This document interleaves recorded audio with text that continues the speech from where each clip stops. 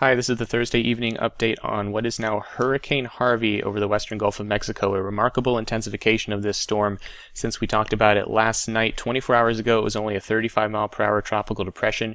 It is now a hurricane with winds of 85 miles per hour and has ramped up much quicker than anticipated and is already a well-defined storm that has a full day, if not a little more yet, before it makes it to the southern or central Texas coastline, and thus has plenty of time with which to strengthen more over the next day or so, and thus becoming a greater wind and storm surge danger to an area that was already expecting intense rainfall and inland flooding over much of Texas and western Louisiana. We are now adding strong winds and storm surge to what was already a potentially catastrophic event coming for Texas. If you're looking for good news here, any signs of the storm struggling, there really isn't much. If we look at it from a mature hurricane's point of view, we still see some pretty ragged convection today in the sense that the eye wall has not fully matured and closed off. We've seen convective bursts here in the infrared. You'll see these gray bursts that have periodically occurred today. You often see that in strengthening storms, but it hasn't formed a solid, constant ring around the eye, and we haven't seen the eye really clear out yet. This more or less indicates to you that the storm is not bonkers strong yet, but the bad side of that coin is that it's likely going to get there because it has 24 to 30 hours left. And usually these storms, when they're intensifying like this, the vortex is changing a lot. It's evolving, the pressure is falling, and there's a lot of imbalanced flow. So you will often see these chaotic convective patterns associated with the storm while it is ramping up. But that doesn't necessarily mean that it's actually struggling that much. And this storm is indeed intensifying. We've seen the recon observations today show the falling pressure over time. 974 millibars is the latest value as I record this video, and that has fallen steadily over 30 millibars in the last 24 hours. These winds here are just over hurricane force on this flight at 700 millibars, and they're a little weaker than you would normally expect for a pressure this deep. And it may be that they haven't caught up to this to the pressure yet, and it could also be a symptom of the continued organization that's necessary for the inner core. Again, the eye wall is not closed yet, and the convection is a bit asymmetric. And again, these vortices, when they're intensifying like this, are usually still trying to rearrange the angular momentum within them, and it can take a while for them to become organized enough that the winds really show up with regards to the intensification that's occurring.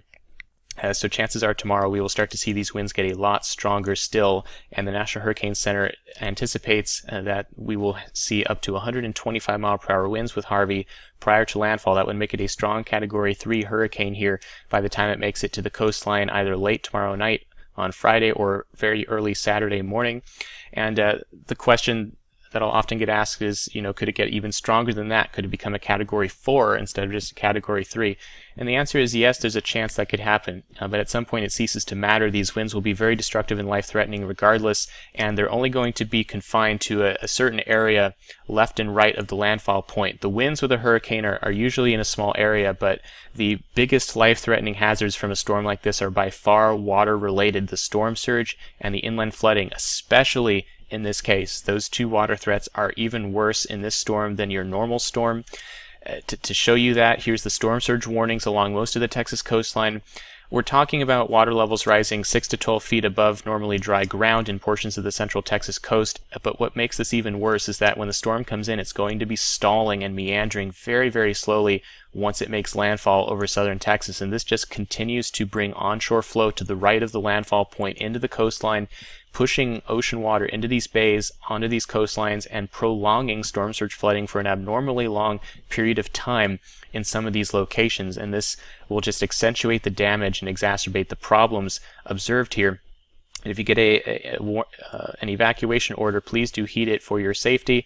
You don't want to get stuck out here if the storm stalls and prevents emergency management and officials from rescuing people who get stuck here during that time.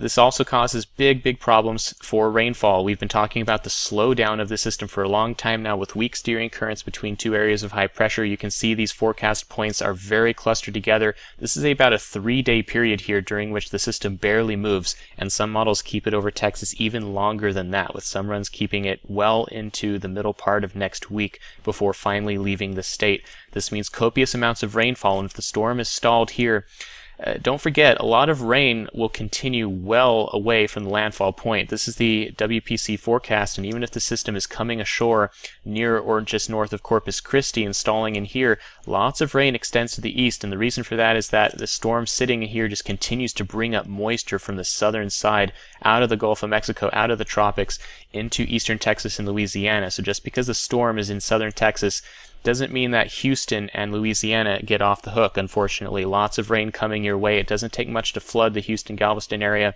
and potentially life-threatening flash flooding is possible over a wide area here. This dark purple contour is more than 20 inches of rain, and isolated amounts of up to 35 inches are currently expected over portions of Texas. It's difficult at this point to overstate the dangers of Hurricane Harvey. This is a once in a long time culmination of all sorts of things that are very dangerous, and almost any threat you can think of with a hurricane has been accentuated by an abnormal amount with Harvey and is likely to cause massive problems for this area of the country. So please do stay safe. Adhere to the information from your local emergency management officials, your local National Weather Service Forecast Office, and the National Hurricane Center to keep yourself safe. Preparation should be finishing this evening, as tropical storm winds could start reaching portions of the Texas coastline as early as Friday morning, and certainly by Friday afternoon we will start to see these outer bands raking the coastline and making conditions unsafe for continuing any preparations. So do be finished with that tonight. Everyone stay safe. I'll have another update tomorrow. Stay tuned to your official sources for the latest information. That's it for now. Thanks for watching.